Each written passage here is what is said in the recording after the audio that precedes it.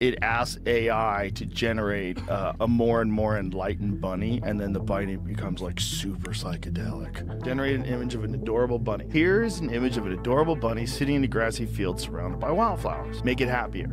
And then ChatGPT makes it brighter eyes, make it even happier. And now it's like leaping through the air with joy. Make it happier. Now even happier bunny is becoming quite a challenge, ChatGPT says. Happier. We've reached extraordinary levels of happiness in our bunny illustrations. It looks pretty amazing. You are not understanding. It needs to be far more happy. It's a bunny, again, even more trippy in the clouds. You see reflections in his eyes. He's flying in the air. Here's an image of a bunny representing a form of joy that surpasses the concept of happiness. Next one. That's wild, but go one more. Evolving into the purest embodiment of joy. One more, please. This one. This is the end.